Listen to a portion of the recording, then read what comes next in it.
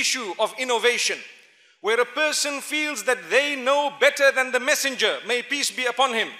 The messenger, peace be upon him, was sent to us in order to teach us how to worship Allah. That was the reason why he was sent. He was sent to teach us how the Almighty wants to be worshipped. So if anyone comes up with an act of worship that was not taught by the messenger, peace be upon him, he has directly insulted the messenger, and he has also directly insulted Allah subhanahu wa ta'ala. The reason is, what was the point of sending a messenger?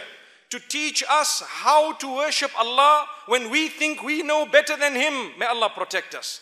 And sometimes people get so upset when we tell the people not to do things which were not done by the messenger. They think perhaps you belong to a sect that is deviant. May the Almighty protect us. There is no deviance in a sect that calls towards obeying the instruction of the messenger and abandoning anything in terms of acts of worship that he has not taught. May Allah subhanahu wa ta'ala grant us goodness. The messenger has said on many occasions, I leave with you two things.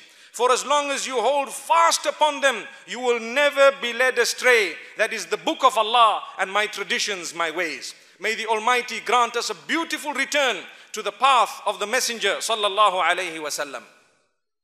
Brothers and sisters, if you take a look at Surah Al-Kahf, towards the end Allah subhanahu wa ta'ala speaks about the biggest losers, those who do lots of deeds and they think they are doing good deeds, but at the same time they have not followed the messenger's path and way, and this is why they have lost. قُلْ هَلْ نُنَبِّئُكُمْ بِالْأَخْسَرِينَ أَعْمَالًا الَّذِينَ ضَلَّ سَعْيُهُمْ فِي الْحَيَاةِ الدُّنْيَا وَهُمْ يَحْسَبُونَ أَنَّهُمْ يُحْسِنُونَ صُنْعًا. Say, O Muhammad sallallahu alayhi wa sallam, tell them, should I inform you of the one who is the greatest of losers, or those who are the greatest of losers of their deeds? People who have spoiled their deeds completely. They are those whose struggle was always astray. They neither followed the path of the messenger. They did deeds, acts of worship which were not taught, not done by the messenger, may peace be upon him. And they thought that they were doing good. Allahu Akbar, Allahu Akbar. People who would like to add one rak'ah in the rak'at of dhuhr or the afternoon prayer, it would result in the nullification of the entire prayer, because we are only allowed the units which were done by the messenger, may peace be upon him. The same applies to all other acts of worship. Beloved brothers and sisters, never ever think that there is a single act of worship that the messenger forgot to teach us. Never ever think that there is any act of worship that you may engage in that would be better than what the messenger has come with. And never ever think that the messenger has not done the deeds which were enough for us to follow, so now we need to come up with a new deed and a new act of worship that would result in the spoiling of your deeds. May Allah subhanahu wa ta'ala grant us goodness. This is why towards the end of the same surah, Allah says, فَمَنْ كَانَ يَرْجُو لِقَاءَ رَبِّهِ فَلْيَعْمَلْ عَمَلًا صَالِحًا وَلَا يُشْرِكْ بِعِبَادَةِ رَبِّهِ أَحَدًا. Whoever is looking forward to the meeting with the Almighty, they should fulfill two main conditions. Don't you want to meet the Almighty? Don't you want to meet your Maker? Don't you want to meet the one who created you?